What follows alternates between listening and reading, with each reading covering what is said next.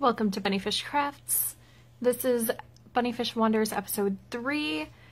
Today I didn't have kids and didn't have real responsibilities, so I'm going to retroactively show you my day at this point. I have to record a few segments that got corrupted in the transfer from phone to computer somehow. So sometimes Heather from the future, that would be me, will be popping in. The first part of my day is going to be super boring. I have to do some chores and stuff, but I'll check back in with you when I am out and about and doing things. I changed my mind. You get to help me do mundane chores. Yay! I don't actually buy canned vegetables. I usually buy frozen, but my sister buys canned vegetables, so it's what we had, and when I make stew, I usually just throw in a little bit of everything we have. So on top of that, I'm also going to be putting in half a can of this corn and probably half an onion, maybe a whole onion, depends on how I feel, and 2 potatoes, and then cooking this again for the rest of the day. But I'm also going to be using this pot right here to make some chicken soup because I love soup and stew, and there are going to be no children here this weekend. So I am going to eat soup and stew all weekend. I'm super excited about it. Let's prep some veggies now. What do you think? Super fun? Totally fun. So if you cut onions, do you do it this way where you slice through sideways like this and leave this back here and then slice through down but leave this section and then slice across to dice it? My best friend showed me that, and it's kind of brilliant. It makes dicing so much easier than if you went all the way through because it gives you something to hold on to the whole time. Everything is added to the beef stew and the chicken soup. Now we just need to add heat. Don't they look delicious? Can I just say how much I don't love carrots, but I eat them out of a sense of obligation? Isn't that silly? But they're so good for you, so I feel like I have to. Ugh. And now, less exciting, it is time to wash the dishes. Boo. But I'm going to make myself some coffee to go along with that chore. Yay! Coffee! I'm feeling coffee right now, not so much tea. Don't know why. I had tea. I drank a lot of tea last week, but this week it feels like a coffee week. Side tangent. I don't actually like coffee.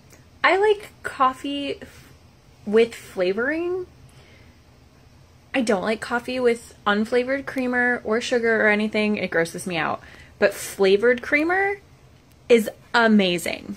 This is amusing to me because when I make tea, I don't put anything in it. No sugar, no milk, no honey, no nothing. I just make the tea, whatever flavor it is or unflavored, and drink it. The only notable exception is chai. And even with chai, I sometimes just make the chai tea and don't add the milk and stuff. But sometimes I do. So it's errands time. The first thing I did was drop off some stuff to my sister at her restaurant, and I meant to record walking up to the restaurant so you guys could see where she works, so that if you're in the area, you'll be like, oh, that place, I need to go there because the food is delicious. But then I was a fail and I forgot. So now we are at the library. I just finished listening to Changes by Jim Butcher. I had to sit in the car for an extra 2 minutes while I was here to listen to the very last track. So we are going to go in and see if they have the next book, which is Ghost Story, and maybe look at some other places for books. So this is the entrance to the library. They are having yard work done this morning, so sorry about that. I don't know if I'll even put this in because that sun is right in my face, so I can't even see what you're seeing. It's got a lovely circular drive and some flags going on. Here's the shelf where it would be, and they do not have Ghost Story. I have it as an audio file on my computer. It was just convenient to have something in my car to listen to, but I saw this on the shelf while walking over here, so I'm gonna get the Iliad because I haven't read it. And, you know, I try to read/listen to classics when I can. Oh, by the way, look at what they have. If you haven't read this trilogy, do it. It's so good. We are walking up the stairs. Science fiction, the adult section is downstairs. The adult fiction section is downstairs. They didn't have anything I wanted, so we're going upstairs to the teen section, which is right there. That is one of the entrances to the children's area, where I dare not go because I always end up with like at least 10 books for my kids, and I just checked out 11 books 2 days ago for them, so we're not going there today. How cool is this? I'm sure a lot of libraries have like board games that you can check out. I've just never personally seen it or done it. I think that I'm gonna get this Hoot Owl Hoot, not today, but in the near future, maybe over like Christmas break or something. Actually, you know what? I'm getting it today. Because Thanksgiving break is coming next week. So that's cool. And then look at this. I've never seen this. How awesome is this? Adult coloring book. There were 4 of them on the shelf. You check out a book and then you color the pages. I didn't check to see. I think there's only 1 page colored in here so far. But look at that. And then you color a page and you return the book. And then they have, well, you can see a local collection of community art. I went into the teen section to see if they had a copy of Deerskin, but they don't. So I picked up this instead by the same author, Robin McKinley. It's a retelling of Beauty and the Beast, which is my favorite story. So I'll be reading this in the near future. And I'm going to sit at the library for, I don't know, probably about 20 minutes and knit and listen to an audiobook. I will be listening to Drums of Autumn by Diana Gabaldon and knitting on a hat for Mary Lee. It is, the tag is lost, Hometown USA in some black colorway. I started it last night. It's got some 1x1 ribbing, a section of stockinette, reverse stockinette, and I'm just going to do that for a while. It's not an actual pattern, just making it up as I go. Driving to the grocery store. Oh, actually driving now. I was at a red light. Dangerous. Not really dangerous, but a little dangerous. And we're here. Let's find some parking. Mischief managed at Meijer. Got some garlic because I realized we didn't have any garlic and I need that for winter cooking, period. And for most cooking. I like garlic on pretty much anything that's not a sweet dish. So I got that, got some snacky things, picked up a couple things for Christmas presents. On a side note, it is 62 degrees outside. I have my windows cracked as we're driving. It is the middle of November. Come on winter. Don't you know that I need you so I can wear my hand knit? Or even actual autumnal temperatures? Okay, back home. Groceries are put away, garlic is added to the things, and I have a pile of things to wash.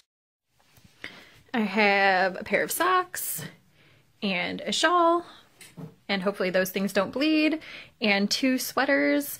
So the socks and shawl are new, so they might bleed. The sweaters I've had for a while, but this one, my hamster's sweater, got coffee spilled on it, and this green sweater I've been wearing around for about 3 weeks, so it has all manner of things on it, from children touching me with sticky hands. The next chore up on the list is wrapping some Christmas presents. These were made possible by some very generous people. You know who you are. I can't say thank you enough, and thank you to everyone who has bought the patterns in my shop with the coupon code, because you guys are awesome. Presents are wrapped, and I should be tackling Mount Laundry, which you can see over my shoulder, but I'm not going to. I'm gonna hang out with Amy Beth and color this awesome picture in my library coloring book. This is my desk. This is where I record, and it pretty much always looks like a hot mess. It just, that is what it is. I need chaos.